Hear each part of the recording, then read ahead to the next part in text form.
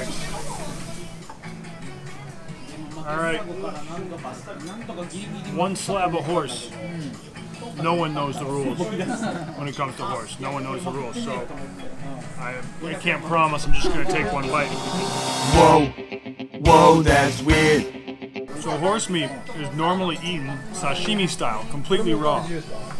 But I went to like 2 raw horse meat places and they were completely booked.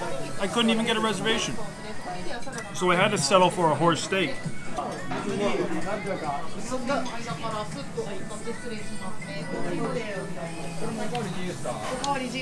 It's not the best. The meat's a little tough. I think raw would have been delicious. It tastes exactly like beef. It tastes like a cheap beef steak. I don't know why you'd go out of your way to eat horse when it tastes exactly like cow.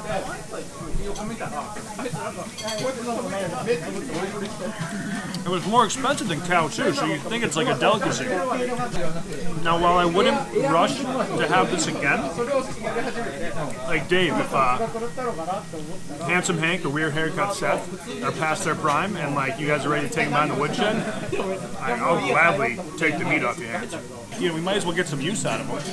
I know you have gotten some use out of at least Weird Haircut Seth, like he's won you some money. The leader of Weird Haircut Seth prevails by a length. But Weird Haircut Seth could probably feed a family of 4 for a month.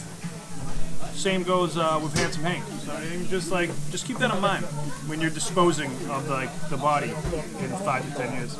I tell you what though, I'm feeling good now. Nothing like eating a stallion to really get your engine going. I feel like a human Mustang right now.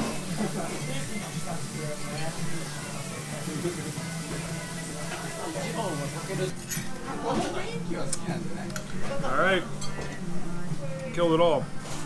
You know what I was thinking? Doesn't Dave have like a pony too? You know that picture where his knees are backwards? He's staying next to like a pony or a small horse. I bet that meat would be a lot more tender than this steak. So once again, like Dave, if you ever want to like get that thing off your hands, or it just gets old and dies, you know, of natural causes, let me know.